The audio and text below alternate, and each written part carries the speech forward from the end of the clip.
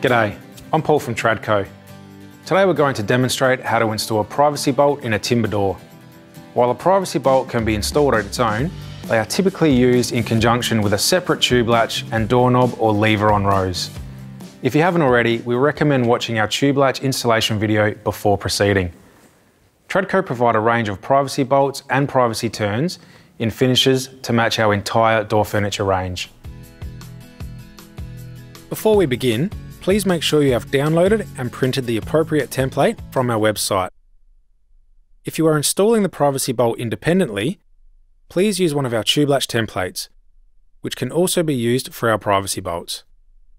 However, if you intend to use the privacy bolt with our long backplate door furniture, please use one of our tube latch and privacy templates. Always make sure that your template has printed truly by using a ruler to check that it scales correctly. For this project, you will need the following equipment: your Tradco privacy bolt, faceplate and screws, a Tradco privacy turn, your template, a tape measure and pencil, a power drill, selection of spade and timber drill bits, some tape, an adjustable carpenter's square, screwdriver, chisels, hammer and wedges. To begin, place your wedge under the edge of the door to keep it steady while working. For the purpose of this video, we will be showing the privacy bolt installed beneath an existing tube latch and lever. To determine the appropriate location of your privacy bolt, fold the template on the door edge, making sure that the top of the template is not overlapping the tube latch faceplate. Now, place your privacy turn over your spindle hole on the template to ensure that you are comfortable with the location. Affix with tape.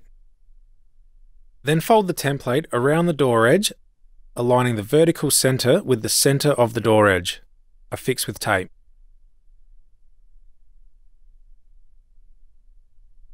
With a 2mm drill bit, mark all of the drill marks and elements of the template, making sure to push the drill bit right through the face of the door to the other side. You can now remove the template. Select the 22mm spade bit, which should be slightly wider than the privacy bolt body to ensure a comfortable fit within the door cavity. To ensure you drill the correct depth, line the drill bit up against the privacy bolt body and mark the depth on the drill bit with a pencil. Wrap a piece of tape around the drill bit in line with the pencil mark. Continue to drill a hole for the privacy bolt as indicated on the template, making sure to drill to the depth of the tape on the drill bit. Now check if the privacy bolt fits. If required, make some minor adjustments until it fits comfortably in the cavity. Mark the edges of the faceplate by scoring with a Stanley knife and mark the top and bottom with your pencil. Once the edges are marked, proceed to chisel out the faceplate rebate. Please take caution though, as this step will be difficult to undo if the rebate is too deep. It is always better to chisel out a shallower rebate and make minor adjustments until the correct depth is reached and the faceplate sits flush. Also, be very careful when chiseling near the door edge, as it is very easy to split the door.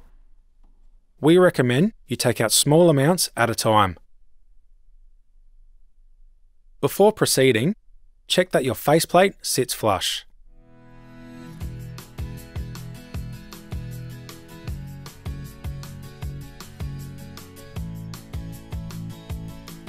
Now select an 18mm spade bit for the spindle hole.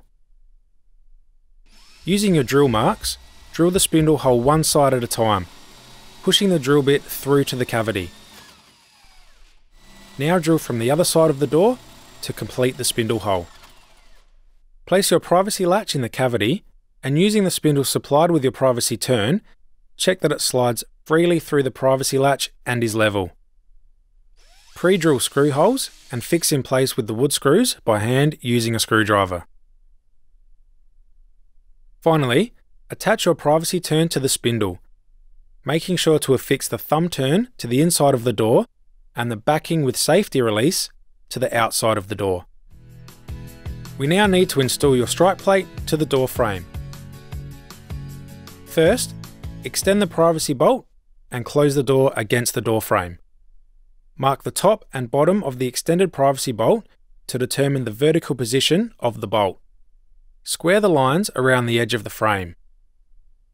To determine the horizontal position of your strike plate, use a carpenter's square to work out the centre line of your faceplate on the door edge, and transcribe onto the door frame.